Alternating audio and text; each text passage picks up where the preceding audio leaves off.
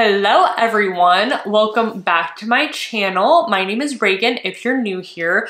So today I want to do a full face of Tower 28 Beauty. So I have been focusing my content over on Instagram this week on them, some like short form reels, and today I want to sit down and swatch everything and talk about my thoughts on all of these products. I have really been focused on them for quite a bit of time, and I have something from every category from the brand. I don't have every single shade. I think I'm just someone, even if I was like sent every single shade, I think it's super wasteful to just be like, you know, I can give that to the women's shelter, like another woman can use it. You know what I'm saying? Like I don't need to use like 25 blushes just for the sake of it.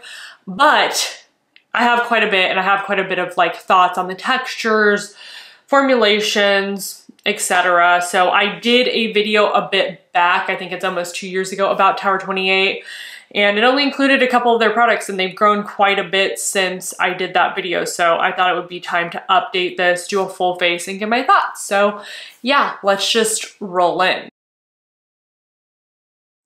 Okay, so we're starting with the Tower 28 Sunny Days, and this is one of my favorite skin tints. It's very serum-y, and it just absorbs into the skin, but it leaves skin looking so nice and dewy, but not like an oil slick. So I have loved this. It is very light coverage. What I'm going to do is, normally I do the opposite, where I use a fuller coverage concealer underneath and then I do the skin tint on top, but I want you guys to really see the skin tint and how it performs by itself, just so you have like a real idea of the product and not like how it is with concealer. Tower 28 does not have a concealer. I'm sure that'll be something that comes in the future. But yeah, I'm just going to use this by itself, you know, just so you guys again can see. And I do like to shake it up. It's not like a necessary thing, I don't think, but I like to. And I did just dot this on my fingers, and I'll put it on this side of my face first. I just really like the texture of this. And again, I like how it leaves my skin dewy, but not like, you know, oily looking, which I don't think anyone really likes. I just am using my fingers to blend this out, and it's a great skin tone evening product. That's why I like it so much. It's not super heavy coverage. And I'm just trying to blend this into my hairline, but it just has like a nice sheen. Perfect shade match for me as well. It's shade Fairfax, which is the palest shade. And I just really like this. 10 out of 10, would recommend. And it's one of, I mean, I have things, obviously, a lot of things from them that I like, but this is like one of my favorite skin tints, I think. It's just very light. I can still see like my skin, and you know, I have like some freckles here peeping through, and I do have some like I have this zit here and I can still see that, but everything else is just like super uniform. And yeah, it's just nice for like a daily product for sure. And I am going out tonight, so I'm using Hint concealer. Like I want to have a little bit of coverage on my blemishes down here. All right, so good combo, and again, highly recommend this. It's one of my favorite skin tints. I believe it's like, I'm trying to remember how much it cost. It's in the mid-30s range, so not like the most expensive ever, not like a $20 foundation or skin product, but I've said this and I'll probably stick with this for a very long time.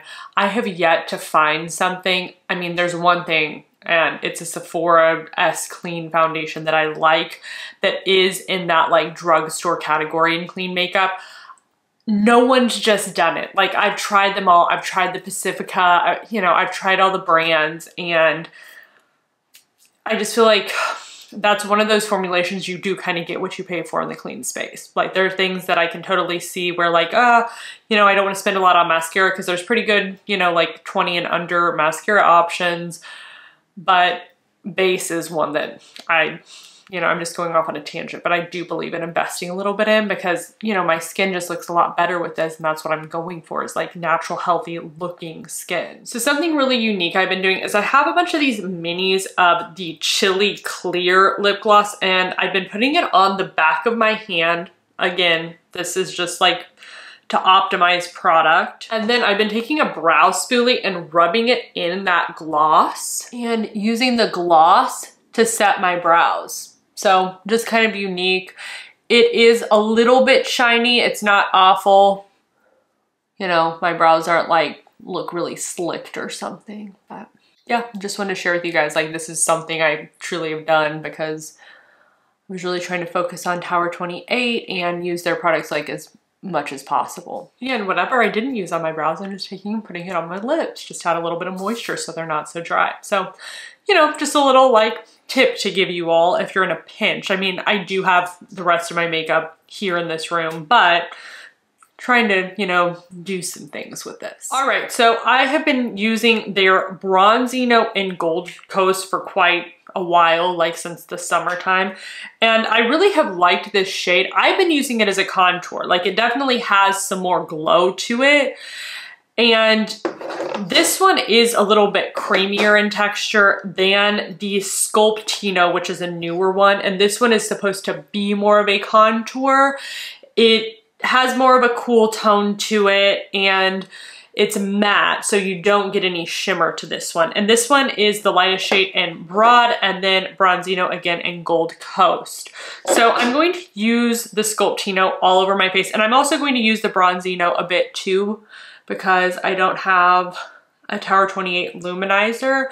I do have like their Dew Balm or whatever, but I didn't open it because I'm not that excited about that product, frankly. I was sent it in a PR package and I was just kind of like, not that interested. So whatever I don't use goes to the women's shelter. And just as I'm kind of like drawing out my contour with my finger, why I'm not interested in that, it looks like it is more of a balm, that the balm itself and its oil texture is what gives the appearance of illumination rather than like illuminating particles. So to me, it just looked like it would look like you have oil right here on your face instead of like looking like a true highlight. So that's just, you know, that's my thoughts with it. And I'm just using my fingers to blend this out. The texture is pretty slick, so it's easy to do this. And I put quite a bit on my jawline. I have like the small, like I do not have much of a jaw. So yeah, that's what I do. And then I blend up and into my hairline. So I'll use the Bronzino in a sec, but I have a few shades of their Beach Please, and these are their blushes. They're cream multi-use. So I have the shade Power Hour, and then I also have Rush Hour. Rush Hour was the first one I purchased, and then Power Hour I got this summer actually, and I was kind of wondering like, I was interested in this because it's a deeper shade than I normally go for. It looks awesome on the cheeks. It's nice, it's rosy and red, so it is more red than pink in tone. It looks great on the lips too. So I've been super happy with the formulation of this. It truly is a multi-use for lips and cheeks where it gives the cheeks a nice amount of pigment, but also on the lips, it is pretty moisturizing and it's pretty opaque too. So I had been using Power Hour a ton this winter.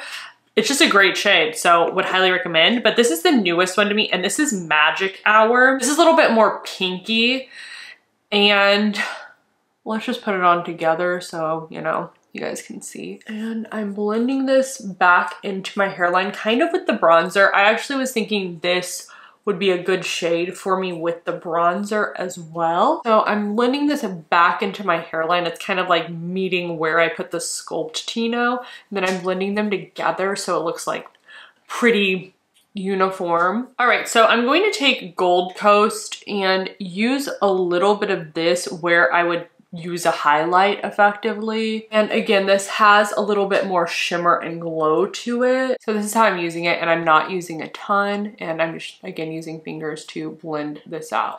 Okay, so nice cheek products definitely adds, you know, a little bit of color back into my face, sculpts out a little bit. I truly, with the Sculptino and Bronzino, don't have a preference because, again, I can use this one as a contour if I want. The Sculptino, just a little bit thinner. It is truly meant to be like a contour product. And the blushes I've loved, or the multi-uses I've loved, so yeah. And then I'm going to use Broad and the Bronzino on my eyelids too. So I'm taking Broad, which is the Sculptino matte shade, and putting this into my eyelid, and I'm focusing this on the crease. And then I'm taking the Bronzino and I'm focusing this on the center of my lid and patting it in to the lower half of my lid. So just something else, you know, to use the products in as many ways as possible. Okay, so I'm going to use some liquid liner. This is the Milk Mini Liquid Liner.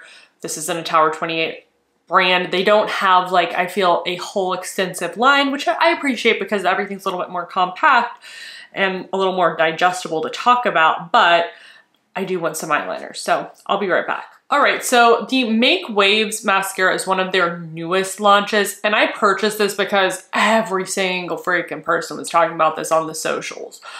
I mean, you would think that there was never a good mascara ever before this mascara with the amount, and it could just be the content like I'm getting because obviously I view a lot of beauty content, but I just felt like, you know, this was very hyped, and it is a $20 option. So I do like that. I think, you know, it's one of those things where I'm like, yeah, it is good to have like a $20 option of a clean mascara at Sephora. That being said, let's use it together just so I can kind of like explain my thoughts and feelings. So it is a double-sided curved wand. So on this side, it's silicone bristles. And then on this side, they're more spread out and there's more gapes in between. And this side is supposed to help add volume. I've found it to be super messy though. On the sides where the bristles are more close together, I get more defining. So let me put this on first. So just comparing like both sides, like again, only the more defining side, there is some volume in it and it has decent definition. So I like that. But once I do this other side, I've just found it to be a little bit too clumpy and messy for my taste. And this is just where I'm kind of like, it's okay. It has an okay formulation, but overall, there are just other mascaras out there that I like a lot more. I don't have the time to like go wash my eyes and redo this, so I am going to do the same thing on the other side, unfortunately. Yeah, just that's kind of the way my lashes, I guess, will look today. I just feel like my lashes look way too freaking heavy, especially, I was thinking about this as I was putting it on this side. This brand to me is supposed to be like very light, beachy makeup. I would never have lashes like this at the beach. This is like club kind of product. So that, it just doesn't make sense to me. It just is a product that I'm like, I would think that they would come out with something more defining rather than like this volumizing that's really clumpy and like thick. And that's just my thoughts with the brand. Like I would just think like, you know, everything's a little bit more neutral, daily wearable, and this is just, it's messy and clumpy. Yeah. Something I was really impressed with, that I was surprised how impressed with that I have been. This is the multi-liner. So I have this in Fill Me In, which is a pink shade. And the thing with this is it's a multi-use and you can use it on lips, cheeks, and the lash line. And I did use it on the lash line and it actually wears really well. Like, yes, it's a little bit funky of a look because it's a lighter pink shade, but it actually kind of made my eyes pop a bit because it was just such a light contrast compared to like I was wearing, I think, like this kind of shade of like a neutral gold eyeshadow. So it's just kind of nice. And it was very creamy and it applies very creamy and it holds too. I did try it on my cheeks. It's a little more effort to like go like this on the cheeks and build up color when I already have these Beach Pleases, so I don't really need to do that. So that is a little bit of a stretch, calling it a multi-use in that sense. You can. It's kind of like, you know, technically they're not claiming you can use this as a brow gel. I did use it that way, so you can, but it's not like the optimal use of it. I feel like lips and eyes pretty good, which was impressive because the skin around our eyes is much different than the skin around our lips. So I was impressed with this. This and this, probably my two favorite products from them that I was just really surprised by. And Power Hour and the Beach Please. All right, so lip products. I do have their new Juice Balm, and this wears more like an opaque stain. I like it, and it's not as dry as a stain would be. I like this shade too because it's a more red. I think this will be good for the summertime. I'm not going to apply this one with you guys today, but it was nice. I am not sure how I feel about lip crowns. That's one thing I want to say, because I think this is supposed to be their take on like a lipstick lip balm fusion type product. And I don't know, I would just rather have a lip gloss or a tinted lip balm. I'm not sure how I feel about like the crown. This isn't one that I would just normally reach for in my makeup routine. It's what it is. They did send me this. They sent me this and a couple of the blushes. Okay, and then I have been using, and this is the first product I ever got from them. This is their lip gloss in Spicy. This was one of their first launches, was the lip gloss. And I like this. These are pretty moisturizing, pretty light. This one in Spicy is more red in tone, and then Xoxo is pink in tone, and it's a little bit brighter of a pink. So I like the formulation of this. It's not too thick.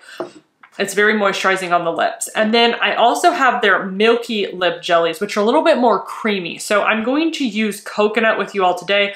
I've had oat and I've used this in the past, but this I think just kind of goes more with the lip pencil because it's more pink. But this wears more creamy, where the other ones are not as creamy looking. They look more jelly. I like the texture of this. It's pretty affordable, especially for like a Sephora clean brand. And I think their lip glosses are pretty good. I prefer the lip glosses to the balm, like this crown balm thing. It's just a texture I like more. It's a little bit lighter, and it's something I just would reach for more than, again, like a crown. So yeah, that's my thoughts. Alrighty, also last but definitely not least, this is another one of my favorite products from them. It's their SOS Save Our Skin Daily Rescue Facial Spray. So I had been struggling with eczema at the beginning of this year. I don't know if I'd used a product that made my skin off. I don't know if I think it was related a little bit to the elements, because I was doing hot yoga, which is 120 degrees in that studio I was going to, and I love the studio. But my skin was just like, after class, I'd have these like red patches, and it wasn't blemishes, it was eczema patches, and I had never experienced that. And I didn't know what to do. Like, this is my testimony for this product, because I did not know what to do, guys. And I've been a beauty YouTuber. I've been in the beauty space for a period of time, and this had never been an issue that affected me. I know that other people have had this issue, but like, just for me, I'd never had this. And I had to totally redo my skincare routine. I used to be able to use like actives and this and that. No, I am the most basic person now. I like wash my face with a gentle, like milky cream cleanser, something that's like unfragranced, like super basic cleanser. I use this, and I use a serum that has no actives in it, including like vitamin C. I don't use any actives. And then I use a balm at night. And then during the day, sometimes I'll use like a light moisturizer, no fragrance, nothing irritating. And then over the top, some sunscreen. And I am able to use my own brand, just so everyone knows. I did formulate this like to be my brand to be for sensitive skin, but I swear this has helped my skin so much, because a lot of facial mists, even in the clean space, use like some sort of fragrance, whether that be essential oils, something. This does not use anything, and it just does not irritate my skin. It is approved by the Eczema Association. I didn't even know that was a thing. So if you're struggling, just give this a try. It's pretty affordable. I'm empty of this, and I have another one now, and I'm thinking about buying the big old glug jug. When I first used this, I didn't like it. I was like, what the hell is this, frankly? Because at the time, they'd only come out with their lip products. So I was just like, what? Like, is this supposed to be a setting spray? To me, it didn't work well like that. And then once I kind of had like, and I had come out, I think, and I said on some of my content somewhere that I didn't like this because it's like, it's weird. It's not a makeup spray, and this is like a makeup brand, I thought. But as I've learned more about the brand and what this product's supposed to do, like, this saved my skin. Truly, it's a lifesaver. I think it's such a good product, and I will be repurchasing that for a very long time. I appreciate that it has hydrating and calming ingredients to it. It has like 3 super basic ingredients that are good for eczema. It's not sticky. I like that it doesn't have any fragrance. It just is a good one. Like, it's not the sexiest product ever, to be straight up. It's, you know, you don't get like that brand experience of like the scent, but you're getting some good skincare in that product. So highly recommend. All right, also, let me know your thoughts on Tower 28 down below. The last time I did a video about Tower 28, they'd only had like a blush come out, some of the lip jellies, and that SOS spray. I've been impressed with their growth. They've grown really quickly, I feel. They have a whole now like section at Sephora, where before they were just like a little tiny, like they had like a cutesy section with like a few blushes. It wasn't that big. Now it is bigger. So I'm happy for them. I think they have a nice line. I do appreciate that it is a little bit more accessible in this space for people who like are looking for better ingredients, but you know, don't want to spend $45 on a lip gloss. I understand that. Like, you know, there needs to be makeup out there for everyone, and good performing makeup as well. So let me know your thoughts down below, and I will see you guys in the next video. And guys, I hope you have a wonderful, wonderful day or evening wherever you are in the world. Bye all.